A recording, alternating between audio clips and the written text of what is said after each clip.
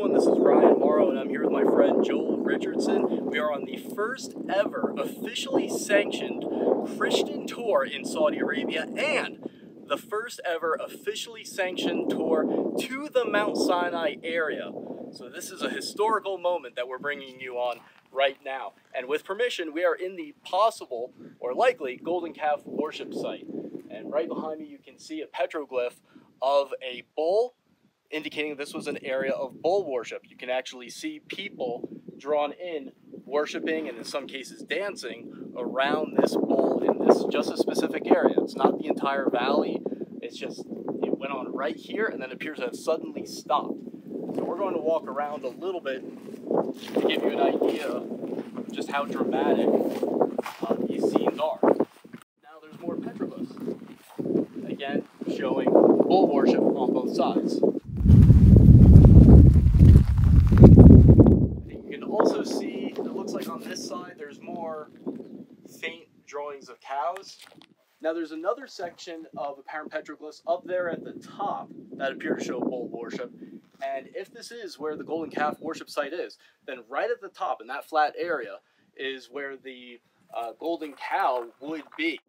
All right, so I'm standing here right now on top of the golden calf altar. This would have been place where the golden calf was placed on this big pile. It's a natural formation of rocks. Now, right there, that's Mount Sinai, at the base of which right up here is Moses' altar and the pillars and so forth. For those that were worshiping out here on the plain below, this was the mountain that was on fire as they were in the process of worshiping the golden calf. So right over here, not sure if you'll be able to see it or not, but right down there is a big carving of a cow just below this altar area. Just down here at the bottom is where some of the cows are carved. So here you've got one cow, and what's interesting is these guys were carved later. You can tell they're fresher, whereas this is a bit more aged, and you can just see that this is fresher. But you do have some goats, or I'm not sure what they're called, down here. Not sure how well you can see it, are more cows, and there's several places where you've got different cows all over the place, but it gives you kind of a feel. And so then looking back up to where we just were, there's Ryan. Hey! Is the top of the altar. According to the Bible, though, the golden calf was worshipped, and then there was an altar in front of it. So we should be looking for two piles of rocks to make that happen. So we have up there what we think would be the golden calf stand, and then we have this here, which may have operated as the altar to the golden calf that would be up there on higher ground. All right, so I'm standing right here on what is one of the possible spots where the golden calf actually would have been placed. When you're here, it actually does have the feel of what would have been a very natural altar. Now behind us is the larger section. Again, it's a natural formation of rocks that are covered with petroglyphs with a very flat area on the top. That's also a likely area. It's really one of these two that would have been the place where the golden calf was placed. Now, that particular pile of rocks is covered with petroglyphs, as Ryan pointed out, of cows, specifically of cows and bulls.